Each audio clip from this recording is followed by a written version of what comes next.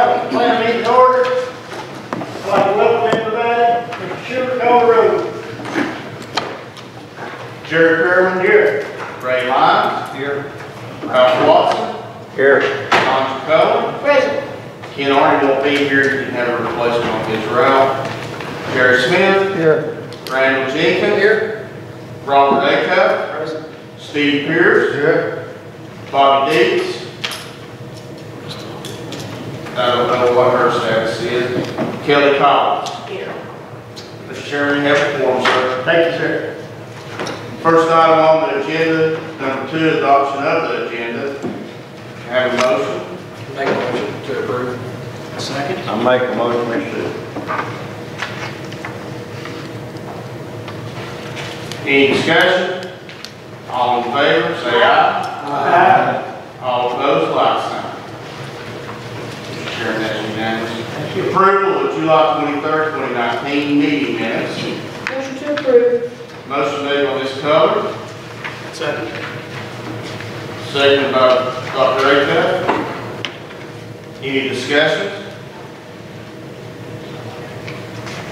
All in favor, say aye. Aye. All opposed, like sign. Mr. Chairman, that is unanimous.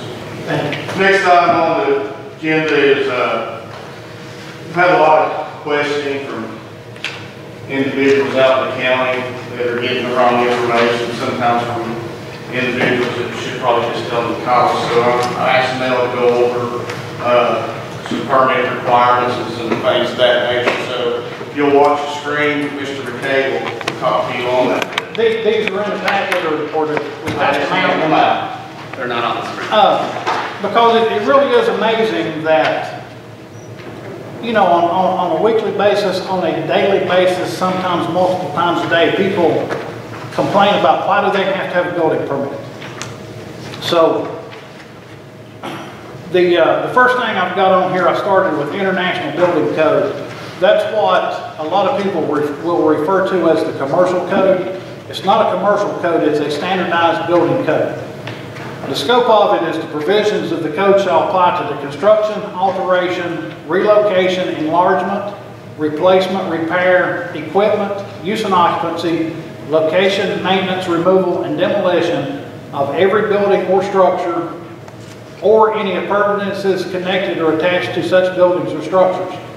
The exception from the building code, detached 1 and 2 family dwellings and multiple single family dwellings or townhouses, not more than 3 stories above grade plane in height with a separate means of egress, and their accessory structures not more than 3 stories above grade plane in height shall comply with International Residential Code. That's what we use, you know, for just your basic house that you would build.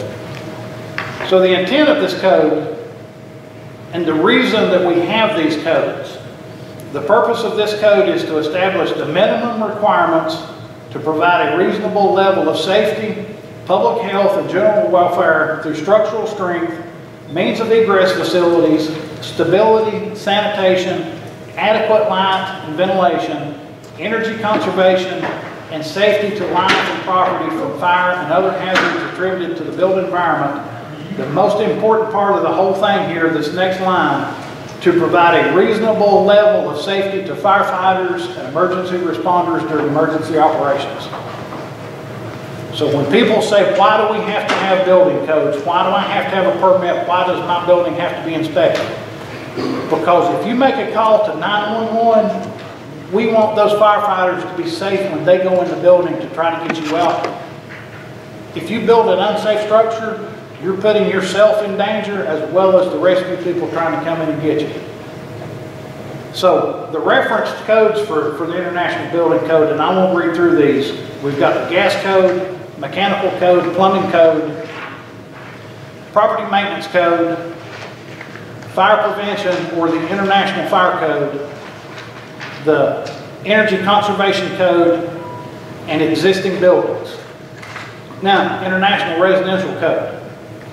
The provisions of the IRC for 1 and 2 family dwellings shall apply to the construction, alteration, movement, enlargement, replacement, repair, equipment, use and occupancy, location, removal, and demolition of detached 1 and 2 family dwellings and townhouses not more than 3 stories above grade plane. with a separate means of egress and their accessory structures.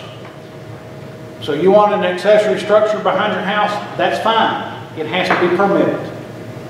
The intent of this, the purpose of this code is to establish minimum requirements to safeguard the public safety, health and general welfare through affordability, structural strength, means of egress facilities, stability, sanitation, light and ventilation, energy conservation, and safety to life and property from fire and other hazards attributed to the built environment. And then same thing as the other code, to provide safety to firefighters and emergency responders during emergency operations. Existing structures. The legal occupancy of any structure existing on the date of adoption of this code shall be permitted to continue without change. So anything that existed on January the 1st, 2018 was good. Then anything on January the 2nd, when we started our own building department, from that day forward, these 2015 codes apply. So if someone has a structure that they want to use, they've got a house out here that, and let's say it's been abandoned for 20 years. If they're going to remodel that house, if they're going to do structural changes, they have to have a building permit. Anything that they do structural wise has to meet current code. We go to the next section, additions, alterations, or repairs. Additions, alterations, or repairs to any structure shall conform to the requirements for a new structure without requiring the existing structure to comply with the requirements of this code unless otherwise stated. Additions, alterations, repairs, and relocations shall not cause an existing structure to become unsafe or adversely affect the performance of the building. You have a house that you want to move from one lot to another lot. The footers would have to be inspected. The connection from the house to the foundation would have to be inspected. Then we would do a final inspection that it's safe to go in and out of. The windows open and close, the doors open and close, you have hot and cold running water, you've had fire alarms installed into it. If you have an existing house, I highly recommend people put smoke alarms in. The building code does not require that to be done.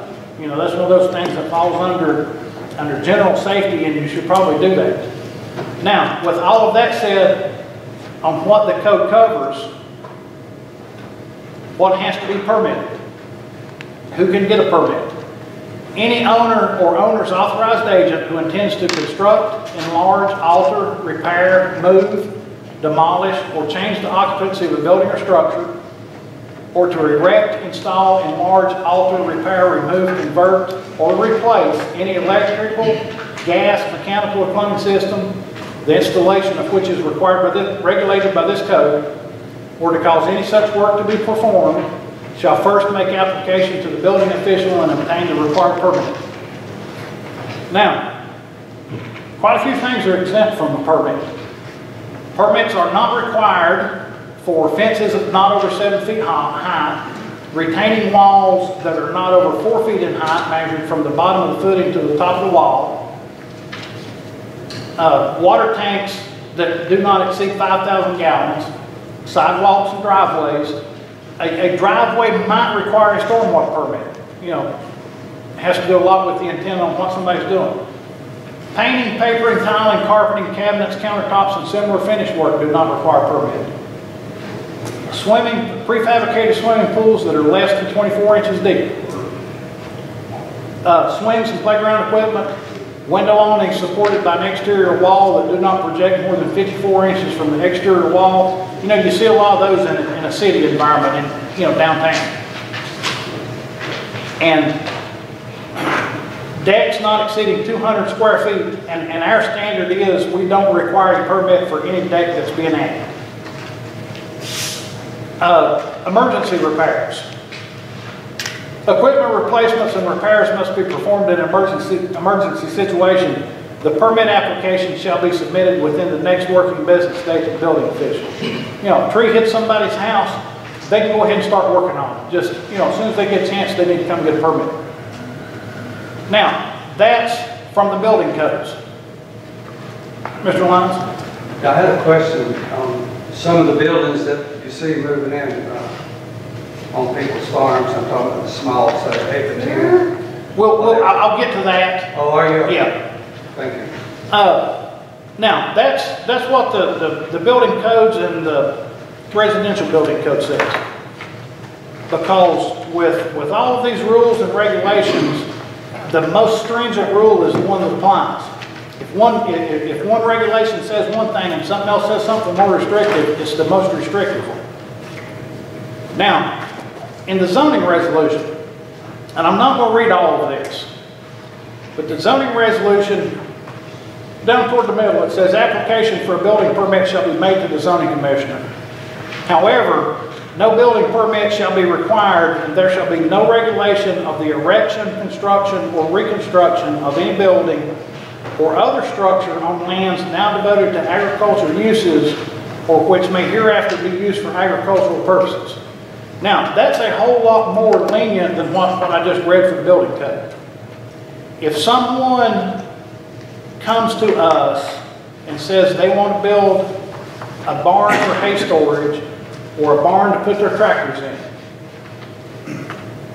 we still require a permit for that. That is a true agricultural use. We do not charge for it. The only thing that building permit is doing is giving a record that they're building the structure, and then we're also stating on there that it's an agricultural use. Once a permit is written for an agricultural use, it cannot be converted because no inspections whatsoever will be done on that building. So that's one of those that falls into, we'll say a gray area. The intent of what they're doing is what's important. People want to come in and say, well, I want to build a barn. One in particular asked him what he was going to do with his barn. He said he was going to store his 25 horsepower tractor and his bush hog that he mows his yard with. That's not an agricultural use. When you've got, I think he had 1.5 acres property, he's mowing a yard with a 25 horsepower tractor. I've got lawnmowers bigger than 25 horsepower. But if you've got, if he's wanting to build a 5,000 square foot barn to store hay in, that's an agricultural use. Issuance of zoning permit. The applicant shall submit a dimension sketch or scale plan, including the shape, size, height, and location of all buildings to be erected, altered or moved, and any building on the lot. He shall also state the existing and intended use of all such buildings. We don't require everybody bring plans for a building. The zoning resolution says that we can require it. The building codes both say we can require it. We may eventually get to that. A lot of municipalities do require them. There's a reason they require them. You have a limited amount of inspectors. I don't have the time to go through everybody's house and inspect each little thing sometimes to ensure that it meets code. If they have drawings, then their builders should know more about what they're doing if those drawings are approved by an architect. Because as building inspector, all we're inspecting is to the minimum standard. The minimum standard, for lack of a better word, it's minimum. We're not inspecting quality. That's someone else's job. Okay. So the Private Act of 1972, Chapter 360, Carter County Regional Planning Commission. Section 6, the Commission may make reports and recommendations relating to the plan and development of the county to public officials and agencies, public utility companies, to civic, educational, professional, and other organizations, and to citizens. It may recommend to the executive or legislative officials of the county programs for public improvements and the financing thereof. All public officials shall, upon request, furnish to the Commission within a reasonable time such available information as it may require for its work. The Commission, its members and employees, in the performance of its work, may enter upon any land and make examinations and surveys and place and maintain necessary monuments and marks thereon. In general, the commission shall have powers as may be necessary to enable it to perform its purposes and promote county planning. So that section right there, as most of you know, gives the planning commission the authority to be in charge of of pretty much everything that goes on in the county. Section 7. Whenever the commission shall have adopted the plan of the county or any part thereof, then and thenceforth, no street, park, or other public way, ground, place, or space, no public building or structure, or no public utility, whether publicly or privately owned, shall be constructed or authorized in the county outside of the municipal boundaries until and unless the location and extent thereof shall have been submitted to and approved by the planning commission. Now, the next section says that if the planning, a lot of things, if the planning commission disapproves it, whatever the governing body is that's in charge of that, for example, Elizabeth Electric System wants to put in a new power line somewhere. That has to be submitted to the planning commission. The planning commission has the right to disapprove that. If the planning commission disapproves it, that utility can override that because, you know, they're the public utility, they know what they need to do. So then it goes on. However, if the public way, ground, place, space, building, structure, or utility is one the authorization or financing of which does not, under the law governing the same, fall within the province of the Quarterly County Court, and that's the county commission, then the submission to the planning commission shall be by the state, county, district, municipal, or other board or official having such jurisdiction. And then same thing again there, a vote by the planning commission to not approve it can be overridden.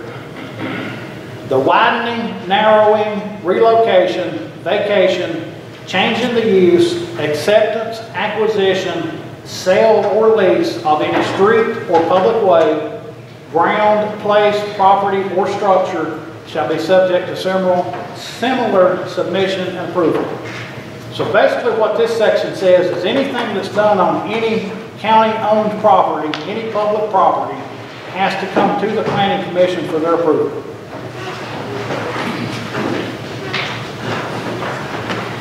Next section, FEMA National Flood Insurance Program.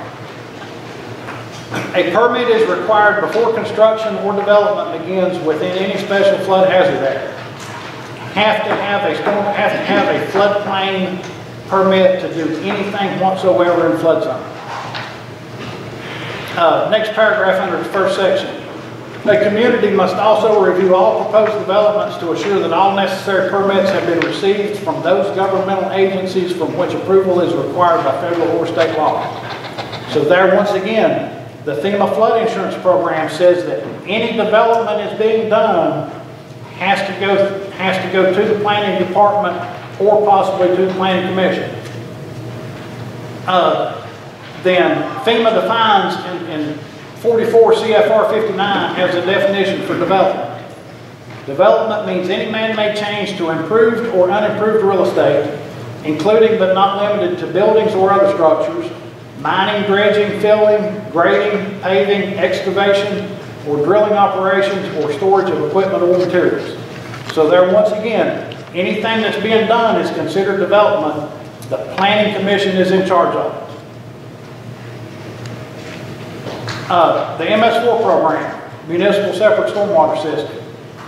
That is a permit that Carter County has through TDEC. The state of Tennessee has a storm sewer system permit from the EPA. So if we have a storm water or storm sewer issue, it comes to Carter County. We're the ones that go look at it. If we need assistance with it, we'll call TDEC and they'll help us with it. Number one, grading permit. The permit that must be issued by the Director of Planning and Zoning and/or agent before any land disturbing activity is undertaken by a developer or when grading, filling, or excavating is proposed on a project. And then it gives some exceptions. 2A, Such minor land disturbing activities as home and gardens and individual home landscaping repairs and maintenance work, and then some utility requirements. C, preparation for single-family residences separately built. Emergency work to protect life, limb, or property. You know, so with the MS4 program, not everything requires a permit. A lot of it has to do with how big the development is, how many structures are being built. Regulated land disturbing activities, number 2. Any person who owns, occupies, and operates private agriculture or forest lands shall not be deemed to be in violation of this ordinance of land disturbing activities which result from the normal functioning of these lands. However, the director has the authority to require BMP's erosion and sediment control measures if pollution and runoff problems are evident. We normally require a stormwater permit be issued for logging operations. The larger the logging operation, the more important that permit is. Because, you know, they're going in, they're building roads, they're cutting all the trees that will absorb the water as it comes down. That's a huge place that you have massive runoff quick. But you got 1,500 acres of land on the side of a hill, you're going to plow it to plant wheat on, there is no permit required whatsoever for that. That falls under agriculture. The MS4 program does not apply to it. Any questions on that? So what's the definition of what an agricultural building is or structure? I got hung up on that earlier. It has to do with intent. All right. And that's one that they come to us and state their use for. So Tennessee I'm code. using it for the lawnmower, that's not, you know, in the open yard, I don't know. But You it know, has a little vegetable garden that's still not considered agricultural. I understand, I'm just. And it has a whole lot to do with intent. The first thing is, what's the habitability of it? What's the occupancy going to be on it? Are people going to be in that structure normally? If the answer to is are people going to be in the structure normally, then it needs to be inspected. If it's a hay barn, then nobody's going to be in there normally. So we don't really have the safety concern there that we would have with, you know, building a hospital. Well, I think that goes back to the question I asked earlier, at least in my mind. These little barns that you see made along, you know, set down Rio Vista, some of these little barns, you can actually get those where you can have like 2 stalls, just sit them on your property. Those fall under the accessory building category. Okay. All accessory buildings, almost everything is required to have a permit. You know, there is the odd hay barn or something like that that would be just a clear agricultural use. And the problem there is that's something that when I came to work in the planning office that I was told that we do. We don't charge for a permit for an agricultural building. But then once we adopted the 2015 building codes, 2015 building codes requires that every building be inspected. You know, so we left that to cover those very few, and I think we've written 3 or 4 agricultural permits in the last year. You know, and all of them has had intent with it. The intent is what's important. So the intent, I hate to keep it, going back to this little barn that I'm talking about, just a very small, it's 10 to 12, 10 to 16, I'm sorry. And it's going to have 2 donkeys going in. The intent is to provide those donkeys shelter. Is that something that would fall into category B permitted? Probably what we would do in that instance right there, if they came to us and told us that, you know, that's what they're doing, that's all it'll be used for. Yeah. I would consider that an agricultural building. We will note that on permit. Okay. But then if, 5 years down the road, they get rid of those donkeys and they start storing their lawnmower in it, they are in violation of the building codes. Because they changed the occupancy or the use of that building to something different. Because if we go back to section 101.2, that's one of the things that clearly says is use and occupancy. And I will always try to err on the side of the individual. And if it's something that's a gray area, we will we'll do our best to figure out a solution for it. Now, next section, contractors. And this front sheet was copied directly from TN.gov's website. The link is up at the top. Who is required to be a licensed contractor? A Tennessee contractor's license is required before bidding or offering a price for projects $25,000 and up as a prime general contractor. And I'll skip through some of this.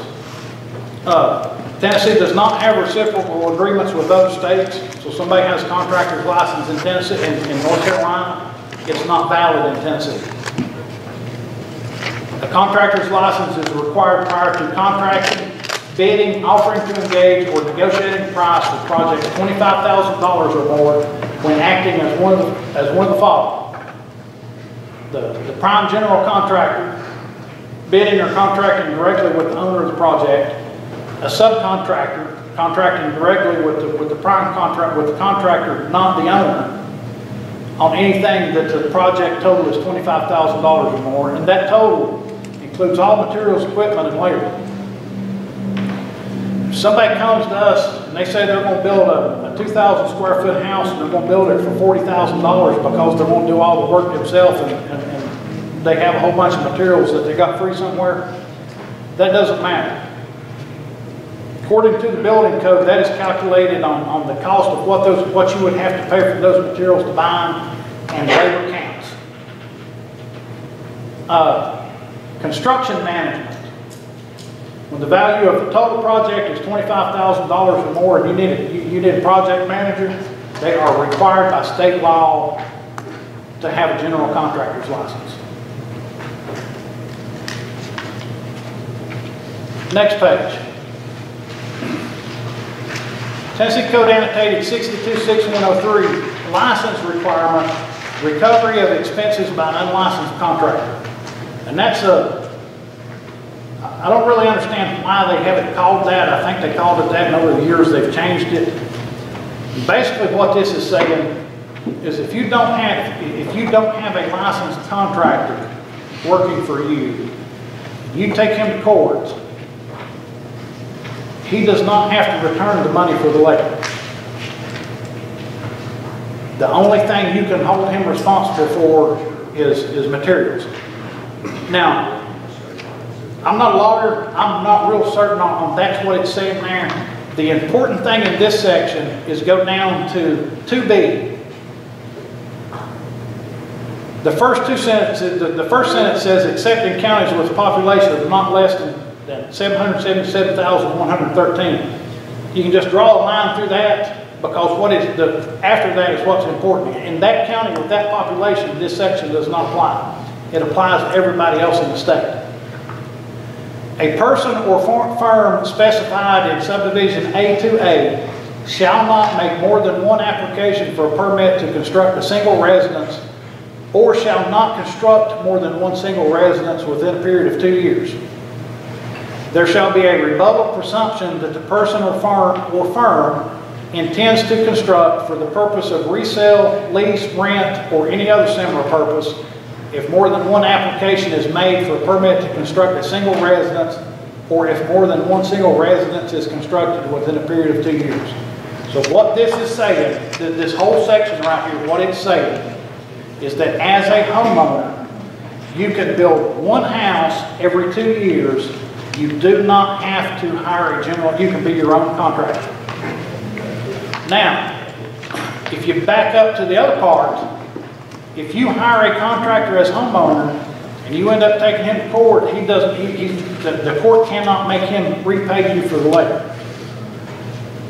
So, you know, it's pretty serious. If you're going to build your own house as a homeowner, you better know what you're looking at.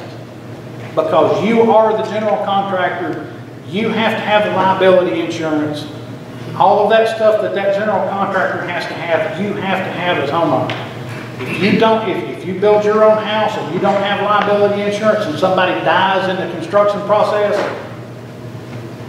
you probably just lost everything you have. Now, the reason this is in here is because we're getting more and more complaints of, well, it's my property, I should be able to do what I want to. And I really have no problem with that, other than we have a whole lot of codes that requires that people do according to the minimum of these codes. Because ultimately, no one is going to live forever. At some point, that property will belong to someone else. That's what I'm concerned with, is when that next person takes over that piece of property, that they have something safe to them. You know, if something happens, somebody owns a parcel of land and they've got structures on it, they die, they have no heirs, the county takes it after 3 years for back property taxes, there may be a concern on that property of who's responsible for those structures if the county sells it. I have no idea what the legalities of that are, but that's the point we're getting to in building codes. The 2015 codes that we adopted are a whole lot stricter than the 2009 codes the state was inspecting under. Some of the municipalities around here have already adopted the 2018 building codes. Now, that takes us to the last one here. This one has become an issue a number of times. Fire protection of floor assemblies, dwelling garage openings, penetrations, and separations. And the first section here is a whole lot of definitions, and I won't read these to you. It talks about an attic, an attic and a habitable attic. One I will read here, habitable space. A space in a building for living, sleeping, eating, or cooking. Bathrooms, toilet rooms, closets, halls, storage, or utility spaces in similar areas are not considered habitable spaces. A habitable space has to have a proper egress out of it. Now, the next page is some more definitions. Then talks about the dwelling garage opening and sections that it has to be in accordance with, opening protection, dwelling garage fire separation. I've got a chart I'll get to about it. Under stair protection, enclosed accessible space under stairs shall have walls, under stair surface, and any soffits protected on the enclosed side with 1/2-inch gypsum board. A lot of us will remember used to go in Grandma's house, and we'd all go play under the steps because you could reach through and grab somebody's foot when they walked up the steps. That hasn't been legal for many, many years. Flame spread index and smoke develop index for wall and ceiling finishes. 302.9.1 flame spread index. Wall and ceiling finishes shall have a flame spread index of not greater than 200. That is something that is actually tested. You'll see, the carpet on the floor. Carpet's fireproof now. They take that carpet, they go in and test how long it takes it to burn, and it should, it should not burn continuously. It should go out unless the proper, fuel is provided for it. The wall coverings, the ceiling coverings, the coverings over the lines, everything that is put in a building today has a flame spread index on it. Fortunately, we don't have a lot of fires in Carter County.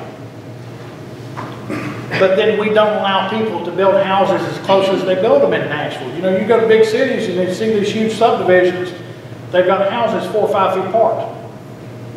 House catches on fire, fire truck can't drive down the side. One house catches on fire, half the neighborhood will burn down before they get the fire put out. Table R302.6, dwelling garage separation, and this is where I'm starting the important part of what I've got in here. from the residents and attics, not less than ½ inch sheetrock or equivalent applied to the garage side of the garage. From habitable rooms above the garage, 5/8 inch type X gypsum. The difference in ½ inch and 5/8, the 5/8 type X is fire rated. ½ inch sheetrock has never been tested for, for how long it will last in fire. Structure supporting floor ceiling assemblies used for separation required by this section. Not less than ½ inch gypsum board or equivalent. Garages located less than 3 feet from a dwelling unit on the same lot. Not less than ½ inch sheetrock. So if you build a detached accessory building, you're putting a garage in it, you have to come and get a permit for it. It's an accessory building. We don't do a whole lot of inspections, but if that building is within 3 feet of the house, then it has to be inspected to see that it has proper sheetrock in it so that fire won't go through that wall. Now, 302.13, fire protection of floors. And I'll explain this before I start reading it. I'm sure most all of you have seen it. Somebody used to build a 2-story house. The top of it was the main part of the house, and downstairs they had what everybody called a basement. No habitable spaces in that basement. Maybe had a garage door in it that you could go in the whole thing. It was one great big huge garage. That changed on the 2012 code. On the 2015 code, they got more restrictive on it. What this says, floor assemblies that are not required elsewhere in this code to be fire resistance rated shall be provided with a ½ inch gypsum wallboard membrane, 5/8 inch wood structural panel membrane or equivalent on the underside of the floor framing membrane. So you have that downstairs area or basement or whatever, various people want to call it various things. It has to have sheetrock under the floor. There is no such thing as a standard rule as an unfinished room in a house anymore. Now, if you have a sprinkler system in that house, you don't have to finish the underside of the floor. Number 2, floor assemblies located directly over a crawl space not intended for storage of fuel-fired appliances. There are some jurisdictions that are making contractors do the entire crawl space with sheetrock. Depending on the height of that crawl space, it is required. Me personally, I think sheetrocking a crawl space is the dumbest idea ever. I'm glad you said that. I don't have to repeat that, just to be sure I heard it right. That's what the code says. Because you have to remember, this is an international code. This code is made for a whole lot of places other than Carter County, Tennessee. And yes, there are places other than Carter County, Tennessee. What I recommend people to do is that's where we go back up here and it talks about the 5/8 inch plywood or the equivalent. There's a number of different things that are available that can be used so that sheetrock doesn't have to be put in. Then, portions of floor assembly shall be permitted to be unprotected where complying with the following. The aggregate area is less than 80 feet. It's fire blocked. On the back of the last page, wood floor assemblies using dimension lumber or structural composite lumber equal to or greater than 2x10. So if you use 2x10s or 2x12s, that rule does not apply. And I've seen 2x8s that the guy wanted to complain that he didn't know what the code was.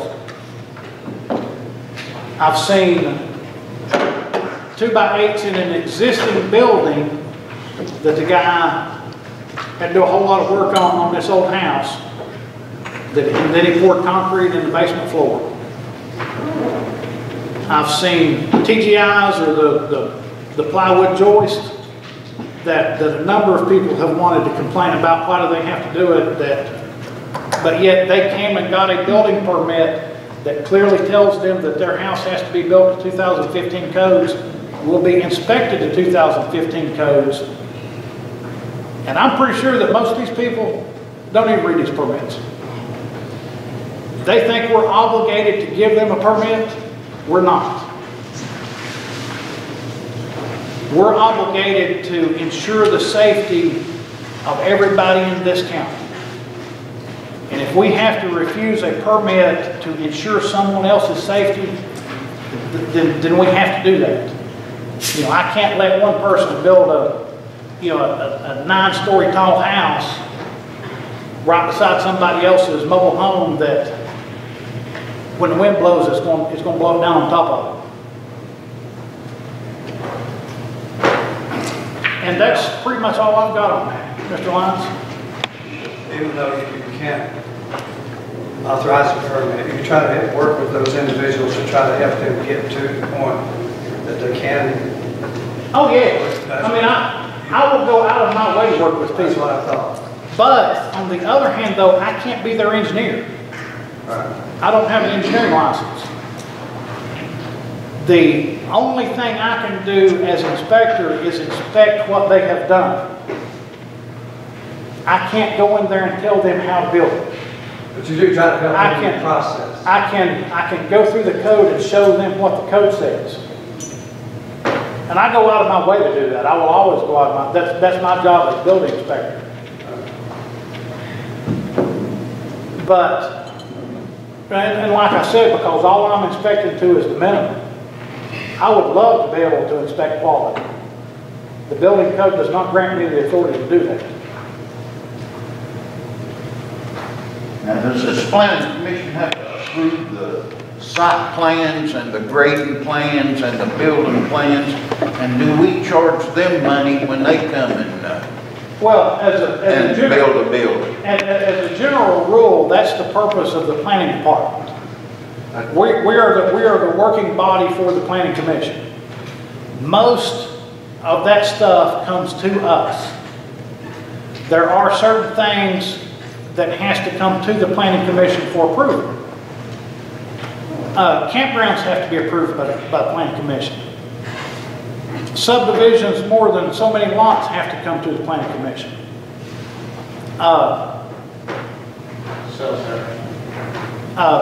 Building new cell phone towers has to be approved by the planning commission. We actually have one cell phone tower company right now that is going to build they want to build a new tower. Then after that tower is built, they're going to tear down the old tower. Because they are building a new tower in a different location than the existing one, that has to come to the planning commission for their approval. As planning department, we don't have the authority to approve that. Your standard construction, for, a Dollar General or a residential house or a barn or an accessory building, that's the purpose of the planning department. We take care of all that stuff because if we brought everything we had to the planning commission, we'd be here for days and we'd be here 2-3 times a week. So you all determine what we hear, is that right? I don't think I like that. No, we don't determine what you hear. We go by what the existing laws are that says we have to bring it to the planning commission.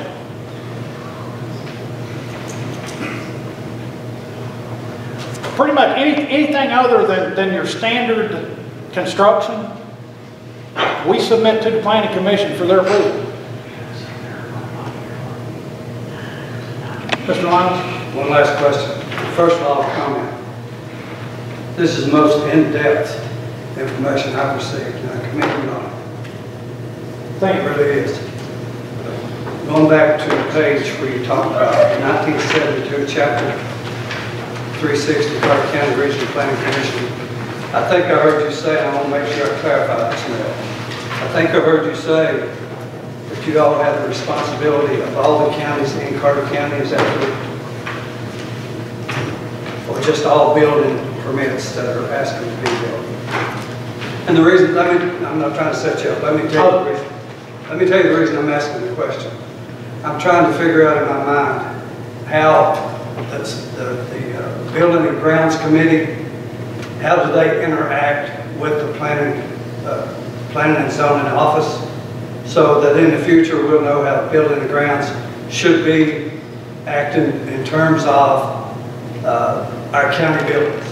That's where the question's coming from. And all I can do here is read word for word what it says.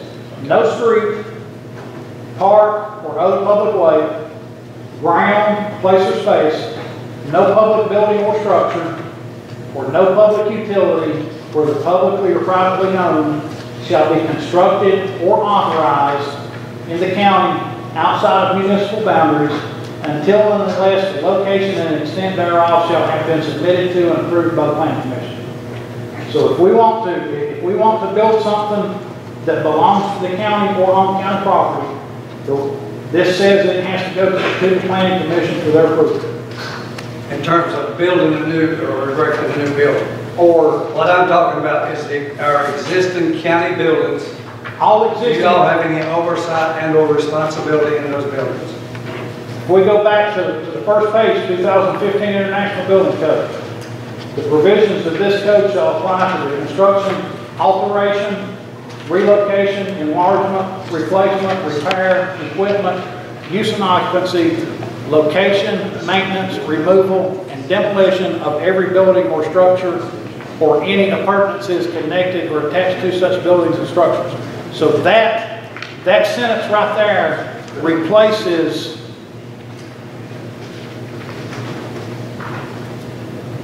the word constructed. That says that, construction covers everything. According to International Building Code, everything has to come to the planning department for a permit. And then if it's county property, it has to come to the planning commission for their approval or disapproval. The planning commission can disapprove, and the quarterly county court or the county commission has the authority to override that decision. The reason this is saying, in my opinion, the reason it is stating that, the planning commission is the governing body responsible for ensuring that those buildings are built correctly, that any developments are done correctly in accordance with the plans of where things should be located. Is that better? Somewhat. The reason I'm asking the question, maybe I can go to the sheriff, to Chris, the director. We're getting ready, as you all know, to set new committees in place. Building and Grounds and all those standing committees. And so I'm trying to figure out in my mind, going forward, where does the Building and Grounds, the example, Chris, when we did the remodel on the health department and or the election commission building, remember, we still have several different projects that's on the list. I'm trying to figure out how are they going to be the overseer of all those projects, working hand to hand with permitting from your guys' office. You see what I'm trying to say? I'm trying to figure out to get them re-engaged. Well, I'm just going to be honest with you. Per this, the planning department is not the overseer. Okay. You have a construction manager is required with a general contractor's license to be for construction manager. It has to come to the planning commission for their approval or disapproval. It has to come to the planning department for us to issue a permit for it. So, in the attributes of the health department, where it's a state agency, probably not that one. The election commission should have been, yes, sir. Okay. The animal shelter. And maybe the one that we have on, some of the ones we have on the list, that'd be Building and Grounds responsibility. It's gonna be their responsibility to make sure they have. They're working hand in hand with you guys. Right, we'll do a plan review, Okay. cursory plan review, and then bring it forward the board to get to the board. Okay, thank you. Thank you, Mel. Yes, sir. Correct, Mr. Chair, but basically, anytime we have an AE firm that does any design, review, or remodel, in their specifications, supposed to be for general conditions that the contractor is responsible for permitting, obtaining the permit, which goes through the planning for inspection of all such as. So what the chair is also looking at brought the question is that under the Building and Grounds Code, if they adopt the policy that each project that is bid out by the financial department, the bid process, that they also are going to hire a person to oversee it. Now, I know you play a word on the game of words of whether he's a construction manager or just a construction, maybe a technical representative of this county. You know, they can do that oversees that building is constructed according to planning specifications. And then if it is not, he finds or she finds a problem that they scream wolf to the county, to the planning commission or to the full general commission. You know, so it has to be within some guidelines of when we have construction, and you get to the item of what's called a change order. Who does it go to? Who has the authority to approve, disapprove, or review? You know, so there's a lot of those requirements that they're going to have to go through and examine to write if they go through such a system like that. And then two, to exempt from licensing, this county can be self-insured to where they don't have to do that. And all your federal and state facilities are like that now, to where anybody be named, firm named the project manager, then they're exempt from having to have a project manager's license or a contractor's license because they are a self-insured government entity. That's how they get by. That's how they're different than just a private firm. VA's firm. Yeah. It's in-house and it's federal. Exactly. Any further questions? Thank you, Mr. McKay. Thank you, Mr. Kay. Next item is the R&D RV park. It's been postponed temporarily, waiting on some engineering work to be complete. Next is update on projects. We had a meeting with Mr. Goodall with the Wapago Resort.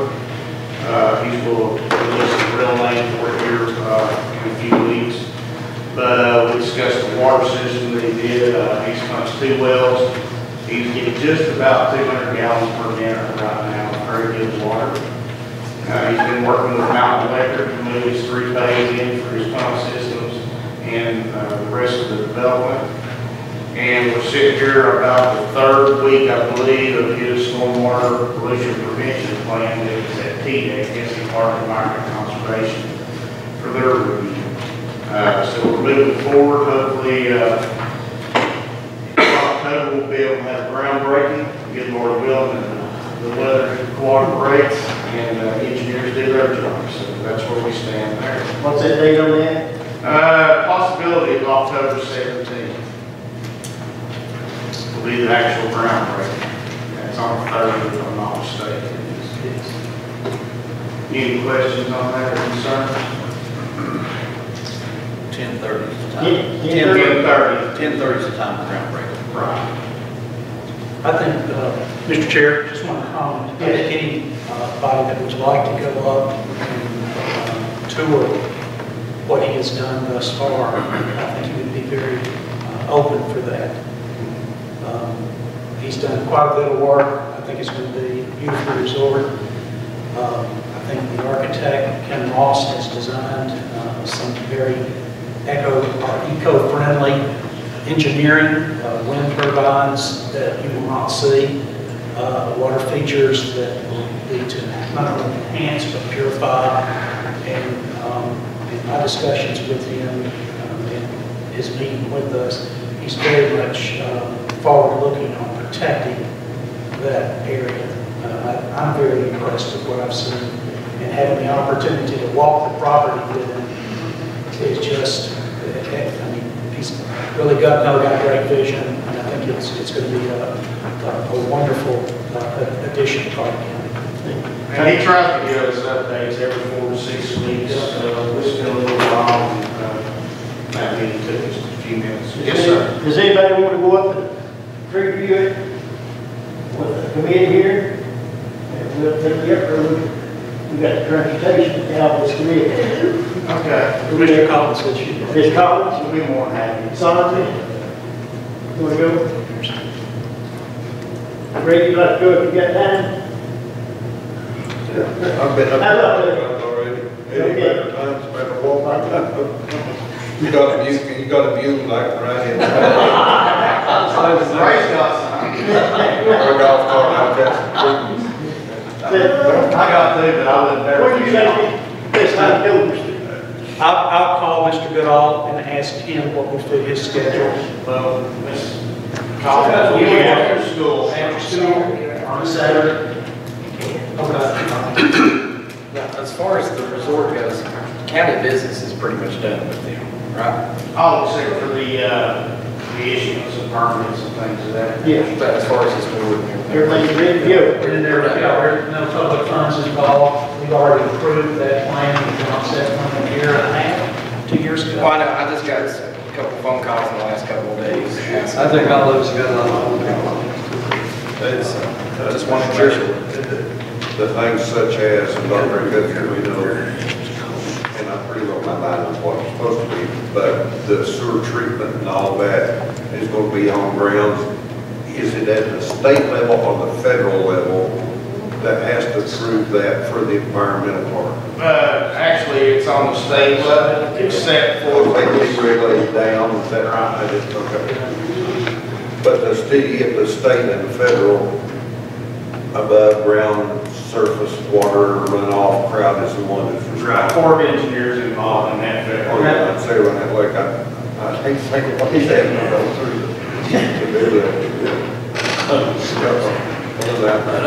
Another important thing too, we're working closely with the Forestry Service on preservation of, property, we're working closely with the Forestry Service. Have they had any problem about the Forestry Service, anything? No, it's been very good to work with. He's gonna have to explain this. Took him a little while to find a private forester to assist him in looking at his conservation plan. So the state forestry service doesn't really assist the developer in that manner.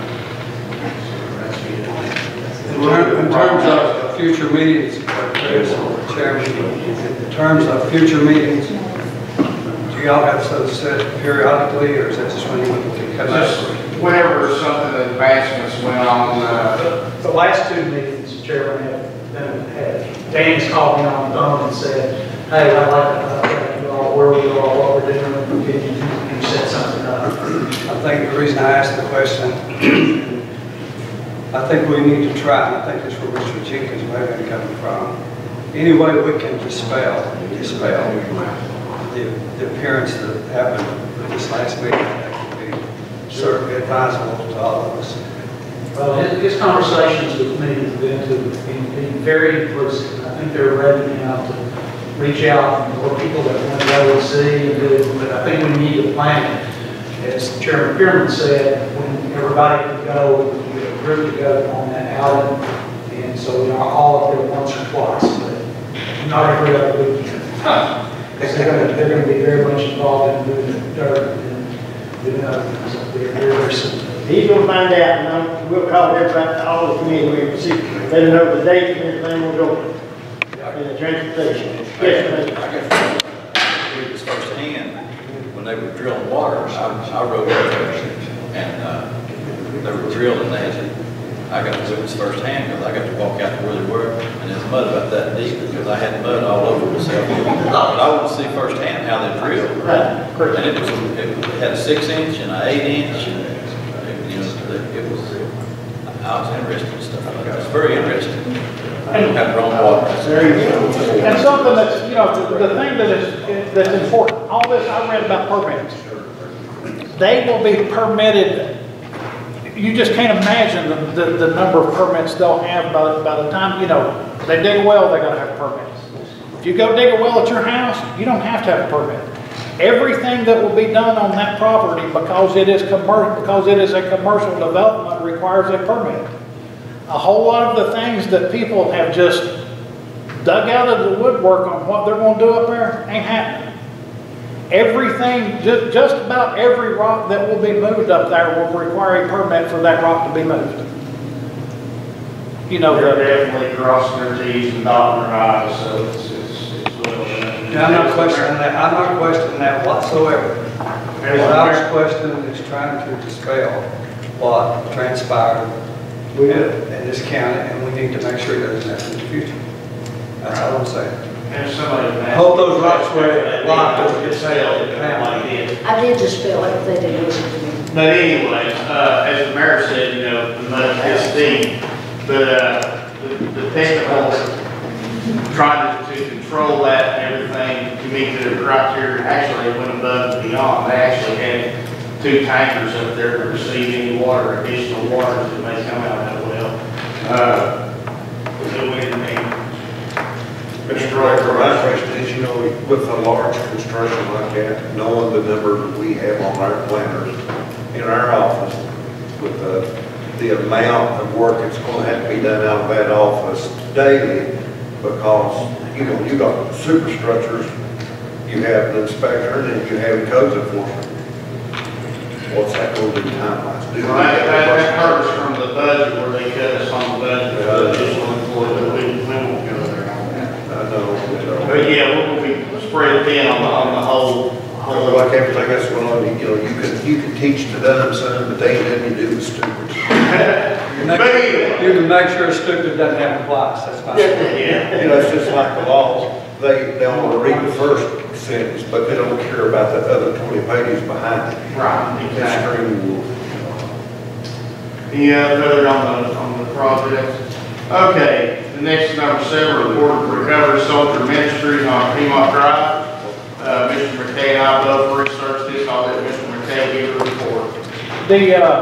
We addressed this at the last commission meeting, and I thought we had answered all the questions, but we went ahead and went through the entire procedure again. Then at the previous commission meeting, a package was given out to the commissioners, and I'm not going to read this, I'm not going to read the whole thing, I'm just going to read some of the sentences. It says, when I was allowed to speak about the business that is running a transitional home in my residential neighborhood, I was told that it was given permits to run as a rental and grandfathered in with all of the violations. Then, recovery soldiers chose to help these men, but has set them up for failure in your community by not following the laws and rules. Why and how they got the permits is still not understood by myself and my neighbors. The mobile homes are not set off of the roadway, one is on the roadway. The property is 0.6 acres. These properties have never been within zoning and planning rules and regulations. The property is too small for one mobile home, let alone 2. The men that live in the homes park in the road due to limited space blocking the roadway.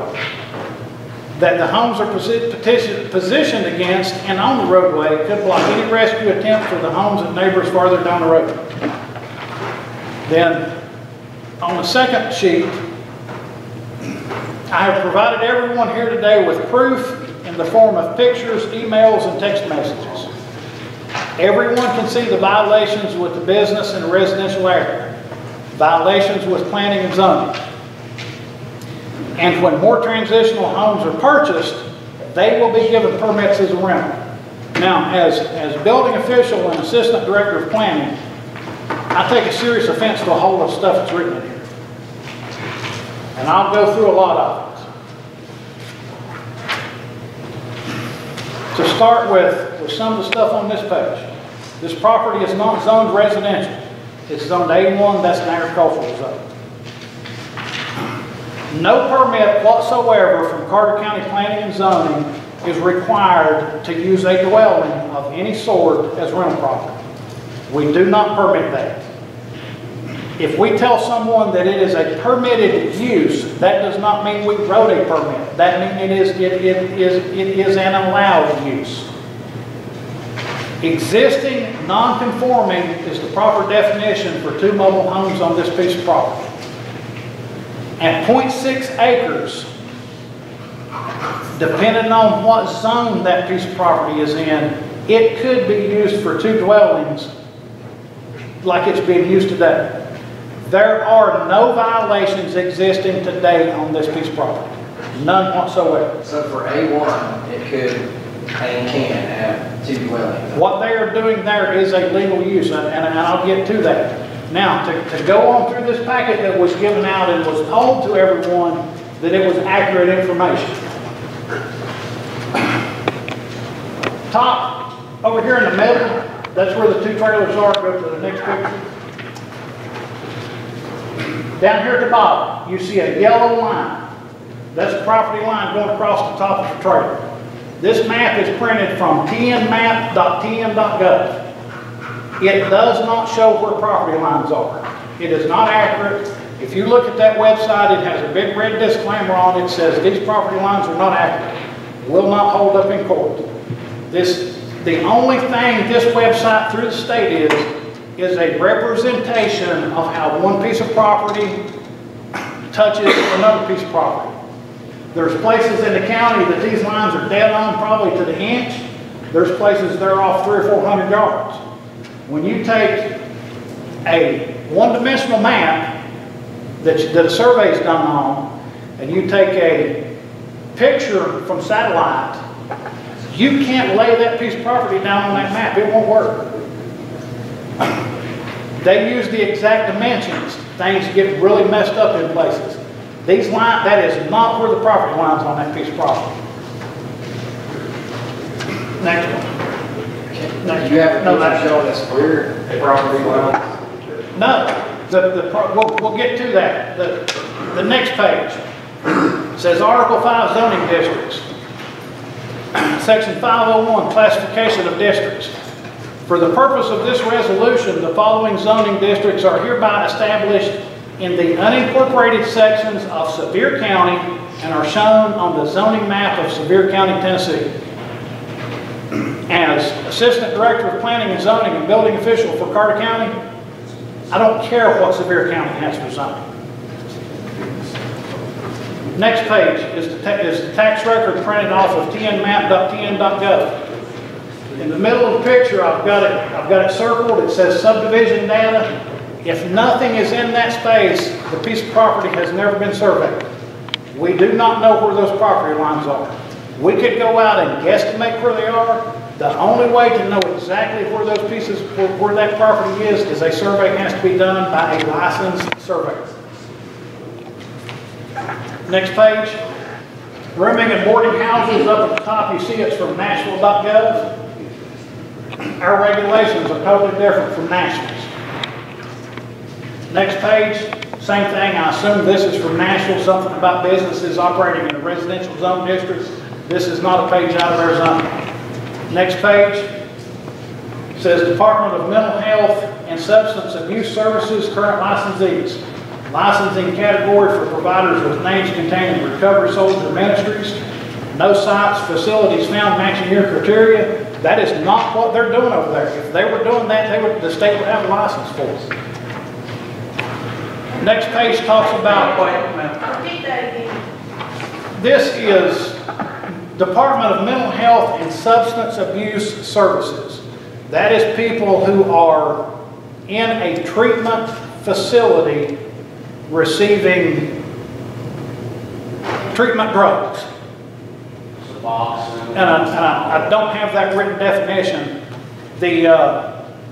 Our zoning, we have a resolution that covers methadone clinics. If they were running a methadone clinic, it would probably show up here. They're not running a methadone clinic. Next page is provider eligibility criteria for something involving Department of Mental Health as an alcohol and drug treatment provider. They are not providing treatment for anything in those two trailers. Next page is out of Tennessee Code 137111. Chapter 13 is zoning.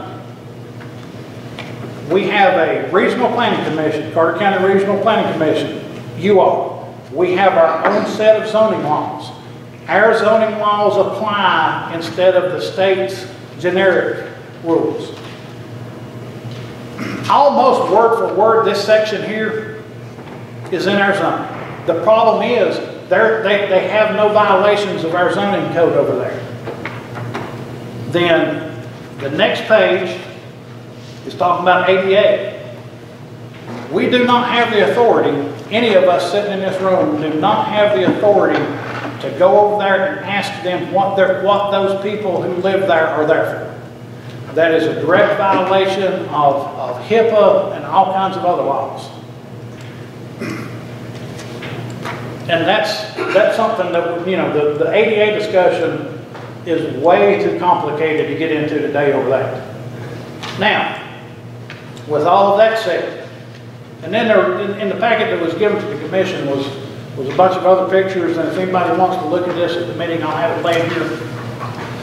So I went completely through our zoning code. Now, to back up a little bit, when I first went to Recovery Soldiers Ministries and asked them what they were doing, how many people were living there, I think they had said that at one time they had 4 people living in one of the trailers that has 3 bedrooms in it. And the standard we gave them at that time was 1 person per bedroom. Then the other trailer has 2 people living in it. And supposedly those 2 people are students at, I think at Emmanuel. So, to go through some of the stuff here that I wrote down in our zoning. Definitions. Multifamily dwelling. A building or portion thereof designed for long-term occupancy by 3 or more families living independently of each other. That would be a multi-unit townhouse or condominiums. Single-family dwelling. That's what this is, a single-family dwelling. A detached building designed for long-term occupancy by 1 family only. Definition of dwelling. 2-family dwelling. A detached building designed for long-term occupancy by 2 families living independently of each other. Okay, so let's go back to single-family dwelling. The first thing most people, including me, would say is that's not they have more than a single-family dwelling in there. But it just so happens in our zoning, section 221 defines family. Family is defined as an individual or 2 or more persons related by blood, marriage, legal adoption, or legal guardianship, living together as one housekeeping unit using 1 kitchen and providing meals or lodging to not more than 3 unrelated persons living together as one housekeeping unit using 1 kitchen. So, if we use the definition of family, and you have an individual or 2 persons related by blood, marriage, legal adoption, or legal guardianship, so we've got 1 or 2 people, they can have 3 unrelated people living together with them in a single family dwelling. So, when I gave them the standard of 1 person per bedroom, they could actually have 4 people in that room, in that thing total, if they're considering one of them the individual. Now, next definition. And this definition may need to be submitted to be changed because I'm pretty sure it's worded wrong. It says homes for the mentally retarded, mentally handicapped, or physically handicapped. Those words pretty much shouldn't be used as far as ADA is concerned. Now, the definition of this, any home in which 8 or fewer unrelated or physically handicapped persons, mentally retarded and or mentally handicapped reside, and may include 2 additional persons acting as house parents or guardians and need not be related to each other or to any of the mentally retarded, mentally handicapped, or physically handicapped persons residing in the home shall be classified as a single-family residence. The above definition shall not apply to such family residences wherein handicapped persons reside when such residences are operated on a commercial basis. Non-conforming structure or use. A lawful existing structure or use at the time of this ordinance or any amendment thereto becomes effective which does not conform to the requirements of the zone in which it was located. And you all know we have properties all over the county that are existing non-conforming. We have houses that are built across property lines that individuals going to court over it so the judge can decide what they do with it. It was, you know, things that were built before the zoning rules were put in place. You know, everybody wants to say, well, let's get rid of the planning office. We don't need them. Yes, we do. We need the planning office, the planning commission more than anything else. That's why the state requires that we have a regional planning commission, because without it, it is anarchy or chaos would be the proper words to use. Go to Johnson County, you'll see what I'm talking about. People build houses across property lines. They're building structures that are 4 or 5 stories tall, houses 4 or 5 stories tall. You look at them, the wind's going to blow them over. So back to this, next definition.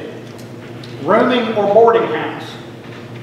A building containing a single dwelling unit and not more than 5 guest rooms where lodging is provided with or without meals for compensation.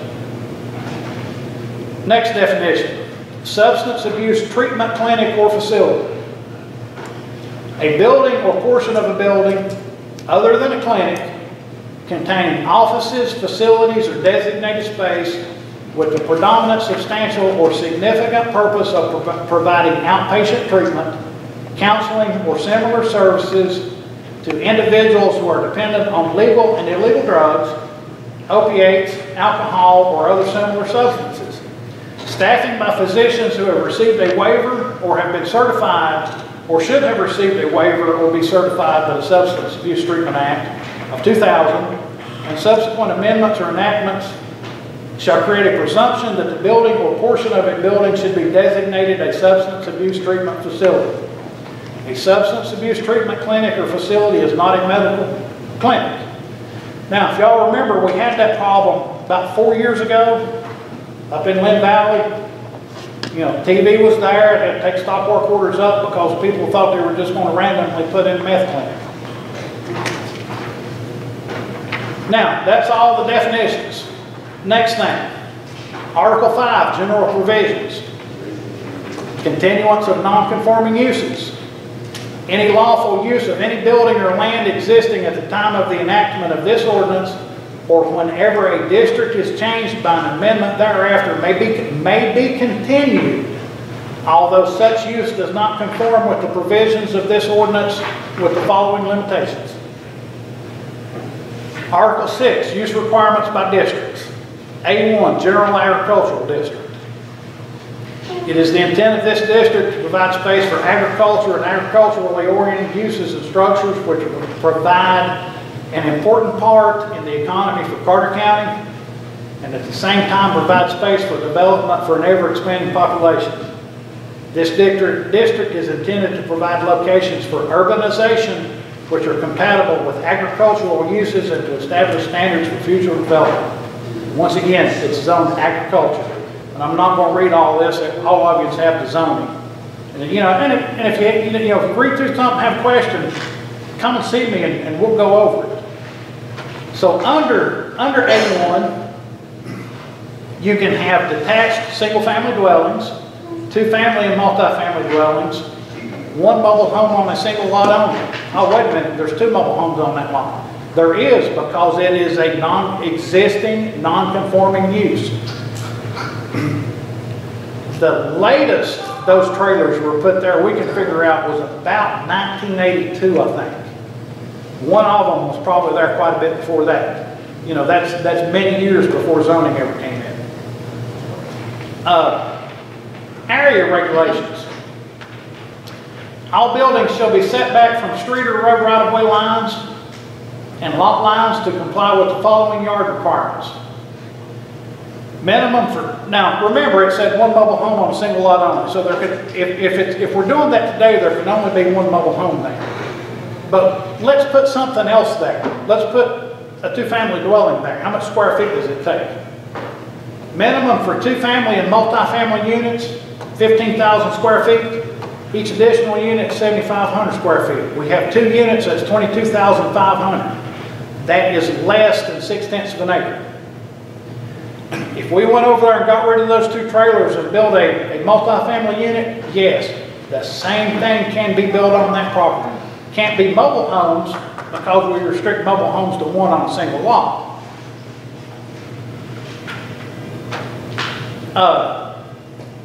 Zone R3. I won't read all this, but I'll tell you the reason I put it in here is because in R3, within the R3 high-density residential district of Carter County, the following uses are permitted: boarding and rooming houses. So something has to be zoned a minimum of R3 to have a boarding house. Now, part of the reason I put some of this stuff in here is because we have another issue with another house that is doing sort of the same thing. They may be in violation of building codes because I was told that they did some remodeling in the house and added some rooms. And if they've done that, they're in violation because of the size of the lot and the septic system. As opposed to these 2 over on Piedmont, they have 1 person per room, well within, in 1 trailer, 2 people no. That's within the rules that we have established. Now, something else I have on here. This may be the most important thing I've read all day. Tennessee Code Annotated, Title 66, Property, Chapter 28, Uniform Residential Landlord and Tenant Act. Part 1, General Provisions. I know we have some commissioners that have a whole lot of rental property. I don't know if any of you guys do. 66-28-102, application. And then remember, this is for the Uniform Residential Landlord and Tenant Act. Section A. This chapter applies only in counties having a population of more than 75,000 according to the 2010 federal census or any subsequent federal census. That's something we hear daily sometimes. Well, the tenant act, the landlord and tenant act says such and such. Doesn't matter. Per state code, it does not apply in our county under any circumstances. And that's pretty much all I've got. So, who has questions? I do. So you're saying that under those circumstances, what we're talking about on Piedmont, they've not broken any rules, any codes? Correct. Correct. Everything they are doing is Even when they within our have standards. 15 or 16 people in those trailers? They,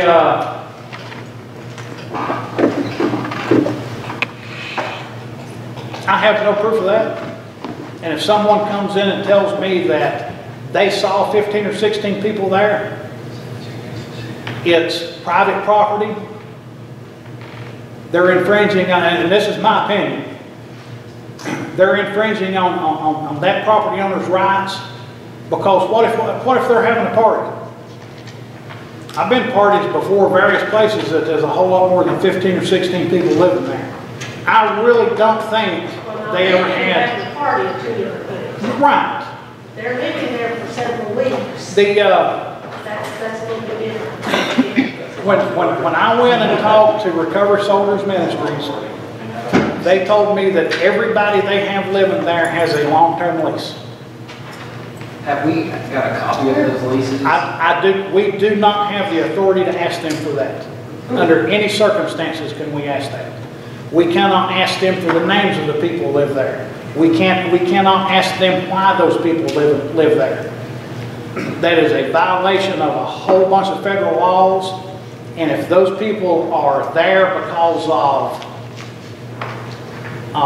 their transitioning from a drug program or an alcohol program that are considered to be disabilities by the federal government. If we go over there and ask them those questions, we're in violation of a whole lot of laws. And I will not do that under any circumstances. If somebody orders me to do it, I won't go ask them. So we as a county can't go and ask for any information? It'd be like me coming to your house and saying, okay, Mr. Jenkins, how many people have you got living here? Well, Do any of them have? Census does that pretty much. You know, I can't answer those questions. And I have spent a lot of time on figuring out if this is legal. Not only for this one place, but for the other place, and for going down the road, you know, so that we have the correct answer for it. And everything I can come up with, you know, I think the most important thing here is the definition of a family unit being 1 or 2 people with not more than 3 unrelated people living there with them. So what can this board do to keep this from happening in the future? What zoning changes can we put into place so this does not happen in the future? Okay, so explain when you say you don't want this to happen, what is this? Halfway houses within residential. Define a halfway house. You define. I don't have a definition for that. No, that's what I'm saying. We would have to have that defined. A halfway house All I know is we have a problem, clearly. And I don't have an answer. And I would like to have an answer. okay. So, I mean, us as a group of people, as a board, I mean, we can put our heads together and figure this out. Can we not? So explain to me what the problem is, and I will try to address that. Well, I mean, I'm pretty sure it's pretty obvious what the problem is. Good. It's not to me. I need you to explain to me what you think the problem is. It's a report, it's on our agenda that The problems that we see on this, we have no way to prove that there was 16 people living there. I don't see that happening. But Well, what would they need to do if they did come with proof, say, here is proof that there's 16 people living in this house, or 15, or whatever? Then what's going to happen? well, I think it's another avenue to deal with, but until we have proof, we don't have that. Do we have any idea, or can we ask this question? How is this program set up? Is it a diversionary program, step-down program from the court system? Exactly. I'll answer that for you, Mr. Grimes. Yes, sir. Where the 2 trailers are, those are rental pieces. Once these people graduate the program, Right.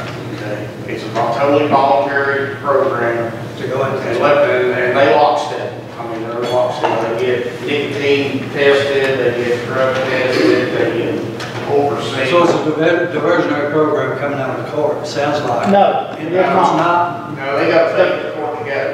The program is entirely voluntary. Let's say that program would go to stay in jail. No. They have nothing to do with the court-ordered program. People who Then go. okay, I'm sorry. Who set the program up? We need to know that. And how is it set up? It's Is it set up recovery. is it set up by the landlord? It is Recovery Soldiers Ministries program. Set up as a ministry. They Or are. it has to be licensed, somebody has to be They licensed. got No. 3 holdings along with their. Is that through DMR or is it through? They don't need any licensing for that. They don't need any license for that? No, they don't.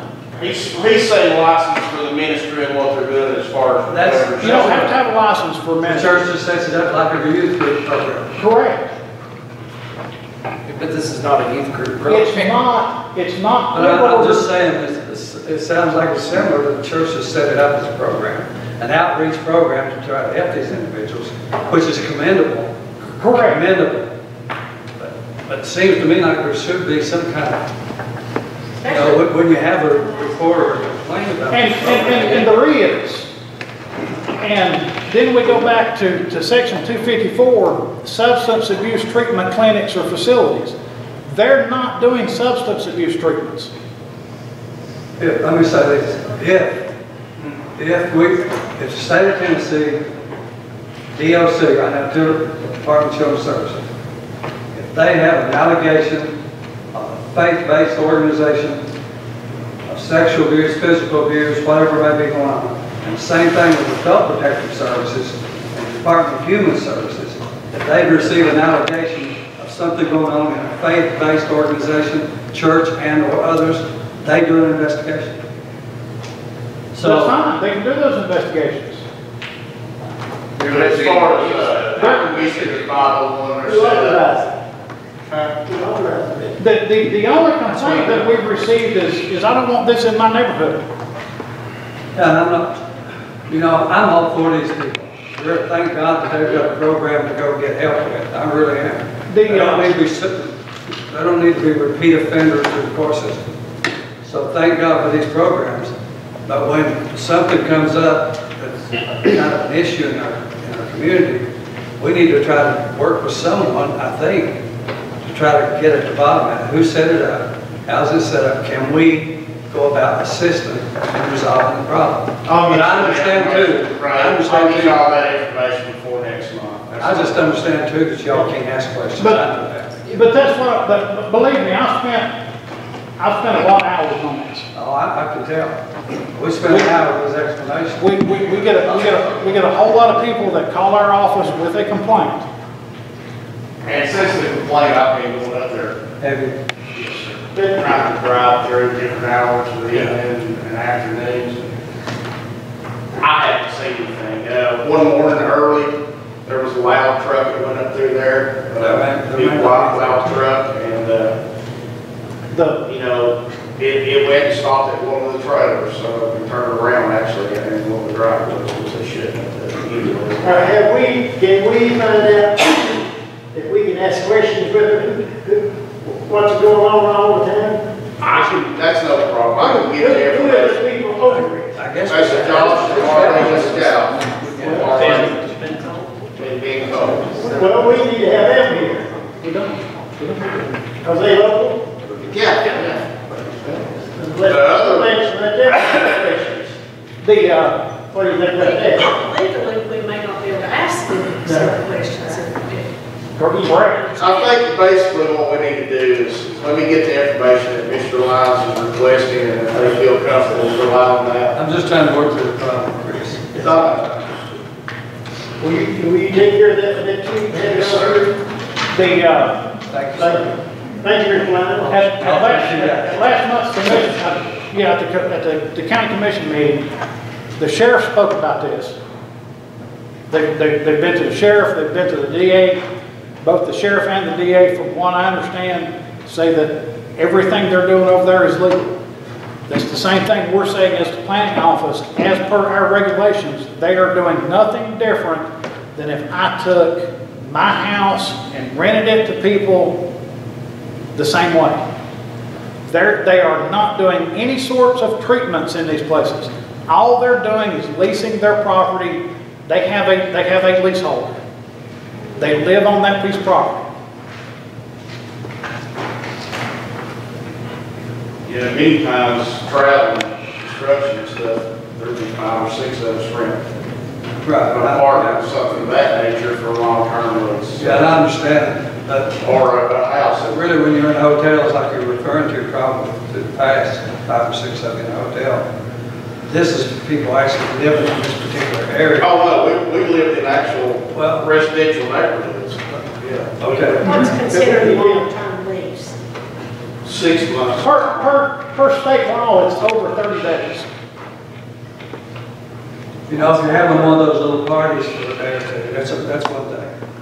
But if something happens, we've had this long discussion here today as a board, representing Carter County.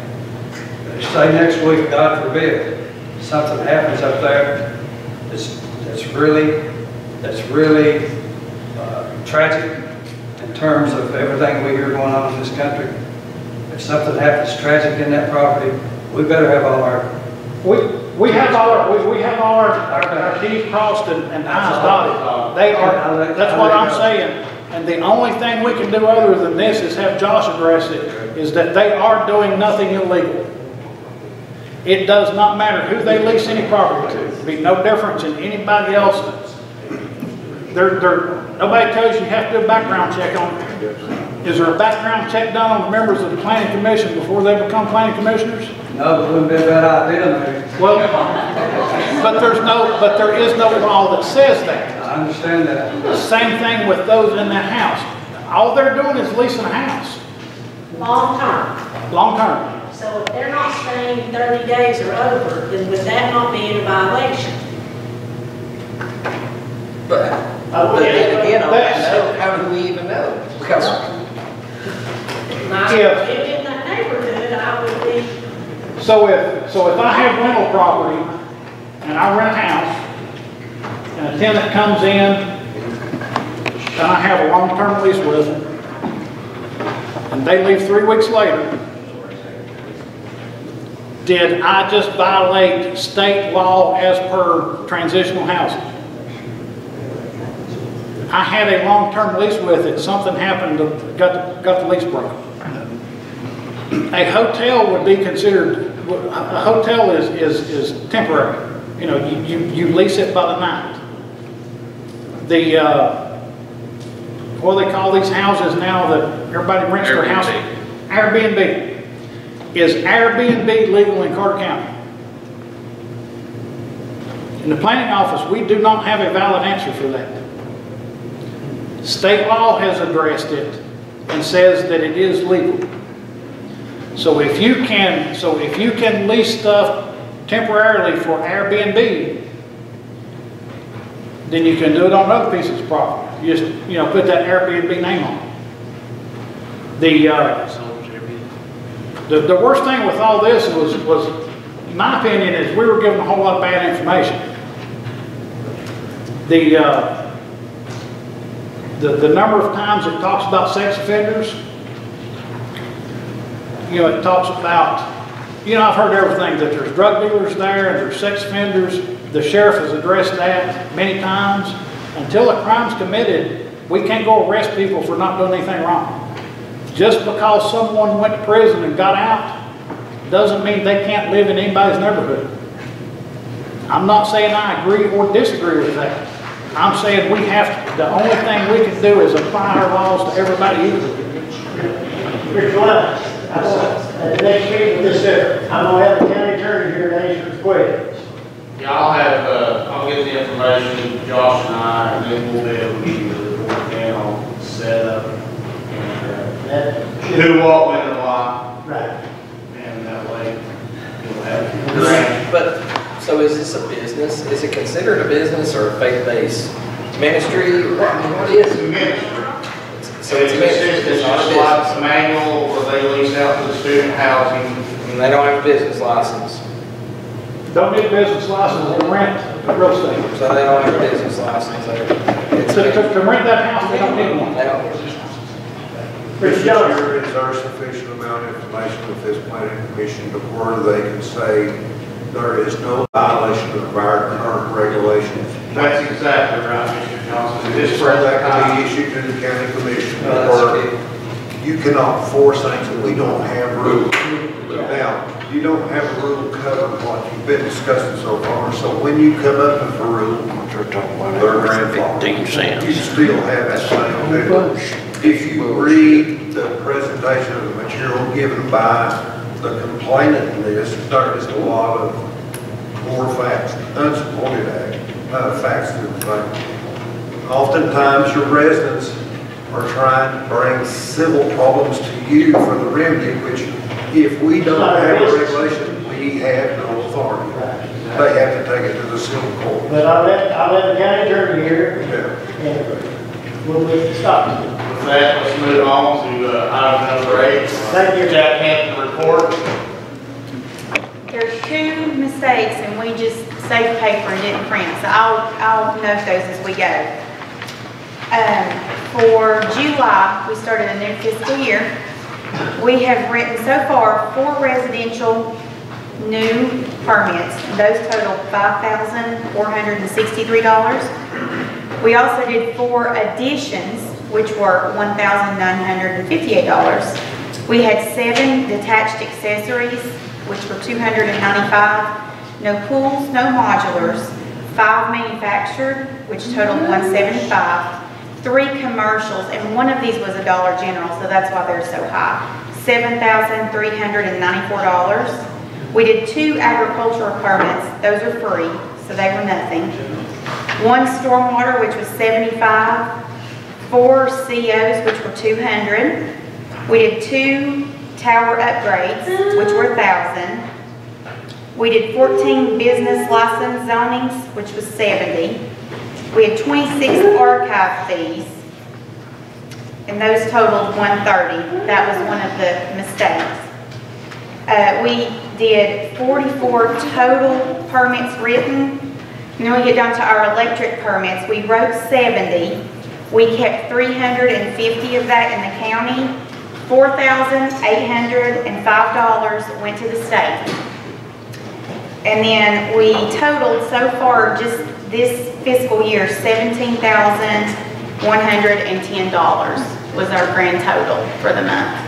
That was kept in-house.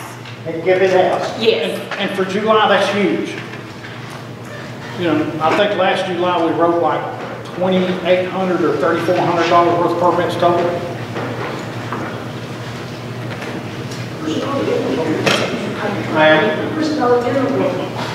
Central. It's Jerry Pierman's. Jerry Pierman's dollar. Actually, as far as that goes, you know, you're looking at the rest of the year, you're looking at about $204,000 if we maintain this status. I don't think we will, because there can be highs and lows, especially in the winter. Like Mel said, it's pretty important in July. That'll be referred to as the Betty Ann Dollar General. Betty Ann Dollar General. Betty Ann Dollar General. Next on the agenda is Code Enforcement Officer's report.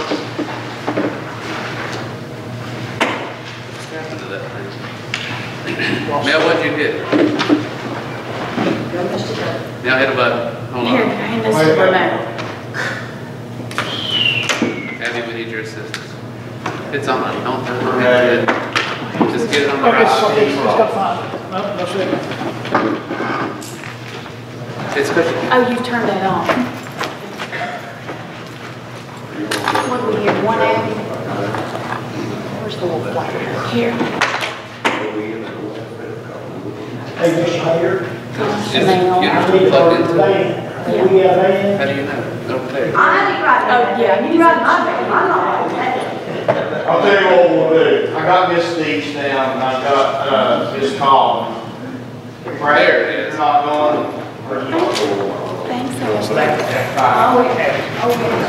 Thanks, Bradley Jenkins. Where you wanna go with this?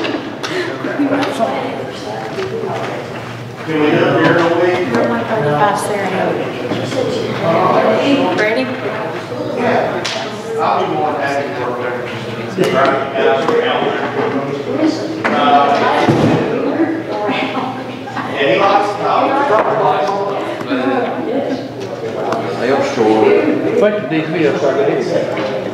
Ready? Help us as technology. We are happy. We're ready. Okay, recent stop work orders that have been issued. 135 Sarah Annie Road. You see on the lower left-hand picture, that's a single wide trailer that previously had a roof built over it. We discussed that at the last Planning Commission meeting about the reasons on why you should not build a roof on a single wide trailer. So it's attached to it. And so the guy decided he's going to build a 3-story house behind it. And I talked to him, and he never got any permit or anything. And if you look at the top left-hand corner, those are 2x8 floor joists. When me and Chris went down there and looked at this building, when we walked in on the floor, we both immediately spread apart because the floor was moving so much that we thought the floor was going to fall on. The maximum distance you can span on a 2x8 is 12 feet 7 inches. He span at 19 feet 9 inches.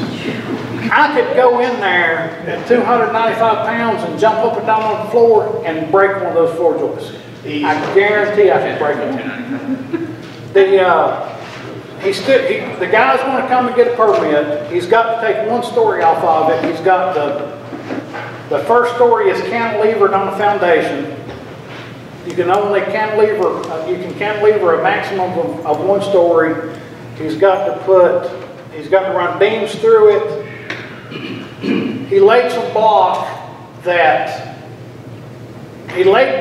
of the block he laid with, with regular mortar like you're supposed to lay, and poured concrete in them. And he has pictures of some stuff he did on the footers. And so these blocks, he just stacked them up, poured concrete down in them. So we say. That's what we thought when we saw it. We laughed. I've got pictures where you can see through some of these cinder blocks. Daylight. So I called General Shell and talked to one of the top guys in charge and their lead engineer. And that method of stacking block and pouring concrete in it is legal. It meets code. So now that is a perfect example, and I'm glad y'all put this on here so we can talk about that. That is a perfect example of all we are inspecting to is minimum code. I don't want anything built that way. I don't want anything that the county owns to be built that way. But if I go in to inspect it, all I can inspect to is that minimum code. It is legal per the minimum code. Encouraged? Definitely not. Next slide. 849 Piney Grove Road. This house it caught on fire, and a local construction company started working on it with no permit. We put a stop work. Actually, the way we found out they were working on it was an electrician come in and get the electrical permit.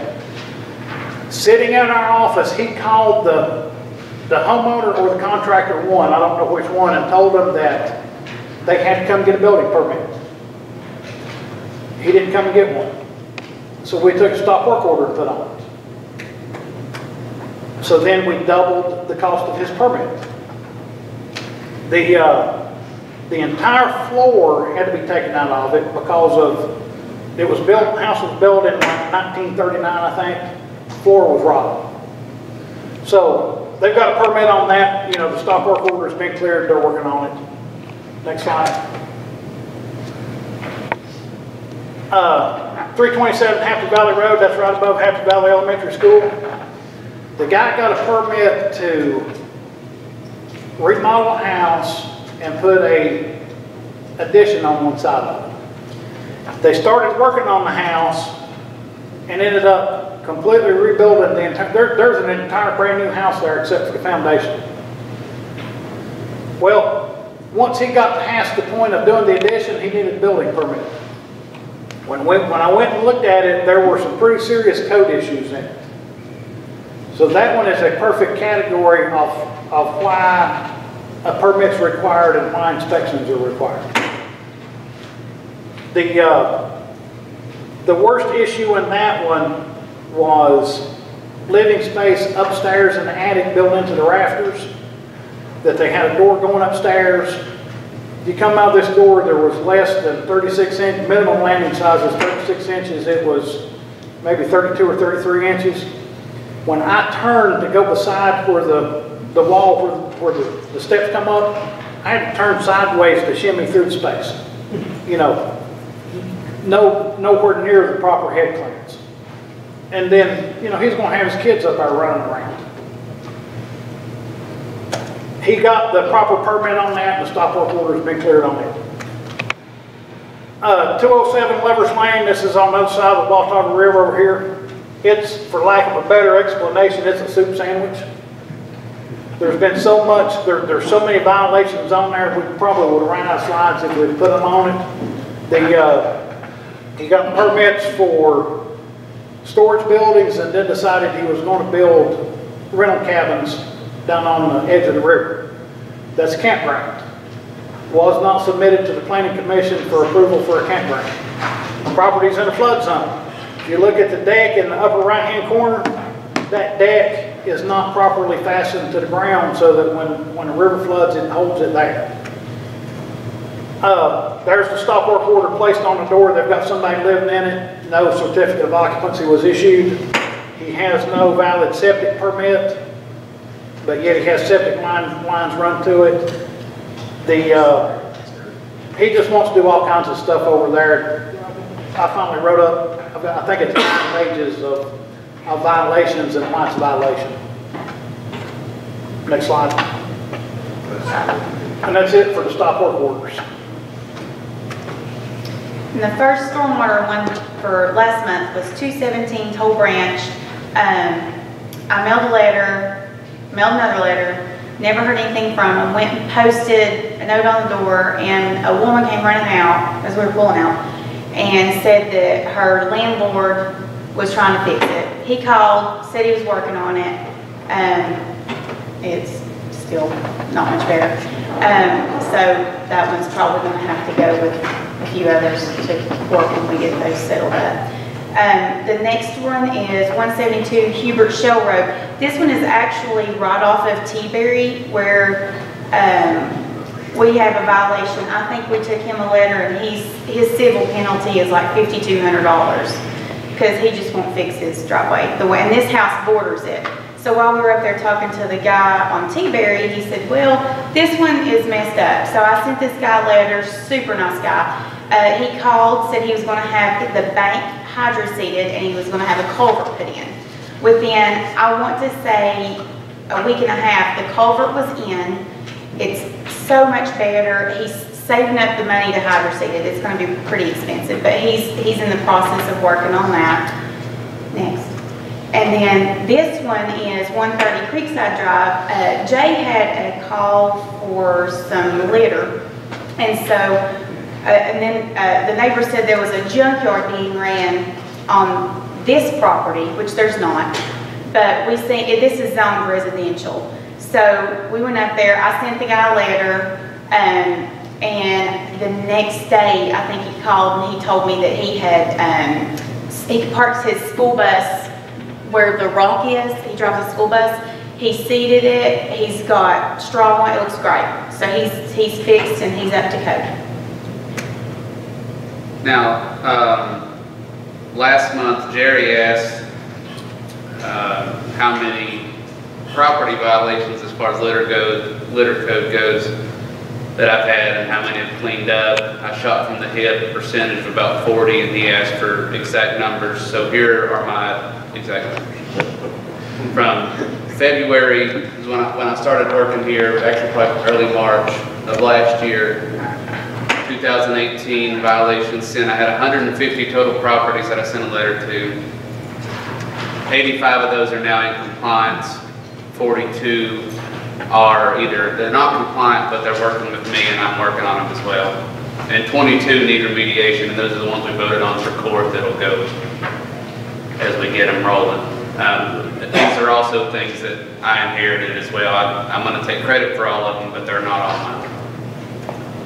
This year, I've had 161 total properties that I've sent violation letters to. 83 have come in compliance. 64 are working, or I'm working on them, and they're not compliant. 14 need remediation as far as probably going to court. So grand total in the last 2 years, 311 total complaints, 168 have become compliant, 106 were working, and there's 36 that are probably going to end up going to court. Now, but not included in those are ones that have gone to court, which is 16 total. 2 of which are completely clean and in compliance, the other ones are becoming in compliance through court order. So as far as percentages go, 54% of them are in compliance, 34 working on it, and then 11 need more remediation. Here's some just pictures of things we've seen. You know, it's junkyard, 127 Creekside, that's where we saw the stormwater issue as well. They've removed most of those vehicles, if not all of them. Siam Road, there's a house there somewhere. This one out here on Hamilton Road is mini dump. We had a vacant and dilapidated house here on Siam that we're working on as well. And these are all from this month, so obviously I'll be going back. I've spoken with this individual who said he's worked extensively, so we'll be visiting him again pretty soon at the end of this month. Sheets Hollow had a couple. This one just has a bunch of mess on the front porch there. Ruby Avenue, I don't know what happened here or if we ever found out. I mean, it's been cleaned, but we don't know why it got this way. It's like the house just vomited. in the front yard. Must have been at that party Mel was talking about. Garrison Hollow, this one had it was an illegal structure placed in the front yard of the house. We got that remediated. He came in and got a permit, and we also wanted underpinning on the single wide, which he fixed. Troy Pierce Road this is an actual trailer park, so we had several that we took pictures of, and she's working with us to get those resolved. Mel found this one when he was deer hunting. I have no idea what he was doing. He just found that one, and so we have that one on Bailey Lane. Old Stony Creek Road had an issue with, it's been there for a long time. We're trying to get it remedied as well, and that is it. And next month I'll try to have more as far as how these court cases have unfolded and what the judges have. Thank you, Jay. Or what the judges wrote. I'm just for to understand, these two people up in the whole office, they're really working at these violations. I'm a scout, and I'm here checking on them, and I'm not really checking on them, I'm just helping. And they're really addicts. People will have to go to the doctor, we're taking them to court. Like I said, we had sent this last week. We had 14. 14 last week. We have 14 next. So, people, they're working. Chairman, can I ask you? Yes. Jay, what about the progress of the Shell mobile home in front of Hunter Elementary? Any more information about that? Or- That's the one for. Okay. The other thing, Councilman Mike Simmerly stopped me at church Sunday and asked me about cleaning up bathrooms at the airport. And I told him that it was progressing, that the airport's a little behind their They're schedule. behind and I think a lot of that has to do with the weather we've had this summer with all the rain. It's been hard for them to keep seed in the grass and stuff. But they're making progress. I think Extensive. Jerry Proffitt's old house has got to be taken care of, and there's a couple of structures across the street. But they are moving forward. It looks a whole lot better, and folks in and around there have said they're pleased that it's moving in the right direction. As long as everybody complains, Yeah, I'm not. happy with it. Everybody seems to be happy with it. I want to thank you. On that note, they're doing a good job. Do we have a pay scale set in place for every time they get a certification, that we have something, No, this we never have. certification's worth this raise, this, I mean, can we turn stuff in and get that plan going? Can you just get one? I would hope Yeah, I mean, you just got certification in plumbing, right? Yeah. And how many certifications? 7 or 9. I have 3, Mel has 7, I've got 7, Jay's got 3, Kristen's got 1. So and she's working on most more. we get something in place. I have 4. I mean, I just suggested to the commission the other night that we do a pay study for the county. These guys, I mean, we need to have a plan in place for I mean, if there's something else that they can get, we need to reward them for getting it. Well, as you realize, they cut our budget and killed us as far as sending people.